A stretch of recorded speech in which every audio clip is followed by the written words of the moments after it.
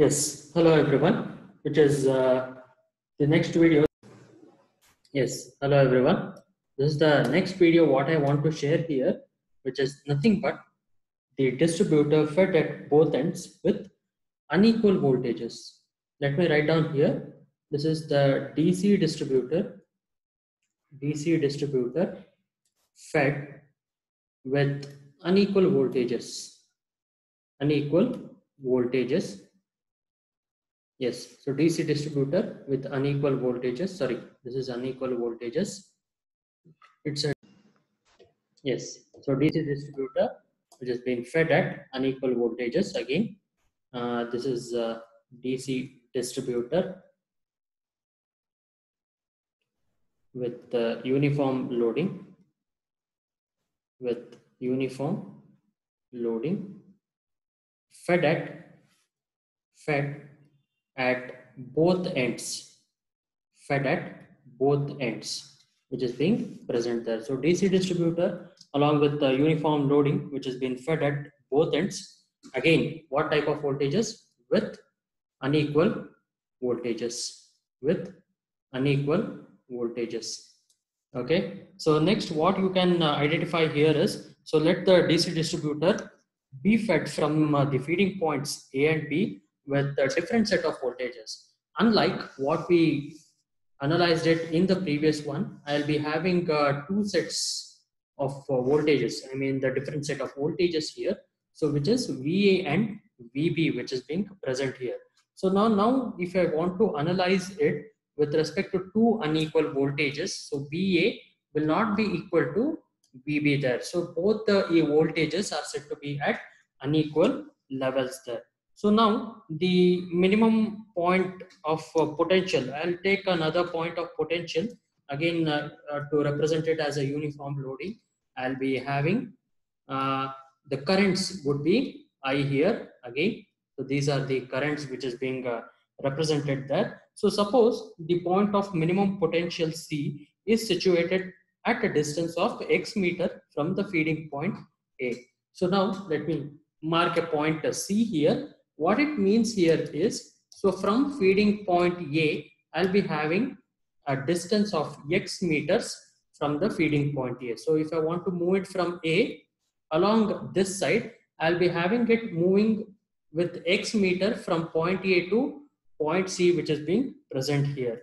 So now that is at a distance of X meters from point A. Then current supplied by the feeding point A will be small I into X. So at C is the minimum potential, therefore there is no current at this point.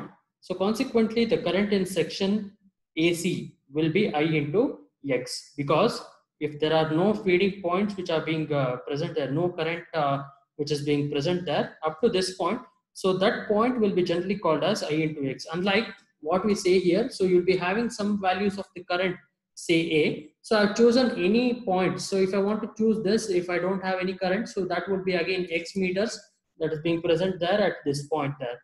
That is what I wanted to share here. So now if I want to calculate the voltage drop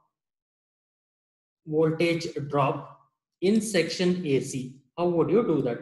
So voltage drop in section AC. So now what you need here is current I and the resistance that is being present there. So what you want to do here is, so I into X will be the current and R into X will be the resistance there. So I into X and R into X. So that would be for the entire section there. So now this is the minimum point of voltage that has been present, I into R times X squared divided by 2. So that is the voltage drop of the section AC which is being present in volts. As the distance of C from the feeding point B, so if I want to measure this distance, that is L minus X there. So this is the distance as L minus 6 that is being present there. So therefore current fed at B will be equal to I into L minus X. So current fed at point B, current fed at point B will be I into L minus X that is being present there. So now if I want to calculate the voltage drop across this section, so X will be replaced again by L minus X the whole square. So now the voltage drop at point C, if you want to calculate it, so again you can calculate it by both ends which is being present there. So that's where you can find out what is the difference of voltage levels there.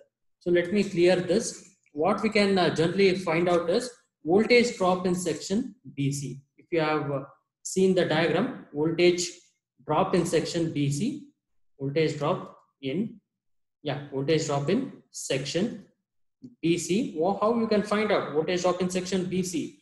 I into R, L minus X, the whole square, divided by 2. Next, voltage at point C. Voltage at point C. Voltage at point C. So that is VC. That would be VA minus voltage drop over section AC. So if I want to find out the voltage drop at point C with respect to A, I repeat, with respect to point A, here VA minus drop over AC. So VA, what has been given there as VA minus I into R X squared divided by 2 there. So now if I want to calculate the voltage at point C, VC will be equal to, again with respect to B, there voltage at point C, VC will be equal to, again, which is VB minus drop over section BC, there. So what you can find out is VB minus, what you can find out is I into R, L minus X the whole squared divided by 2. So this is what we can get here. So I'll be comparing two equations here, equation 1 and equation 2.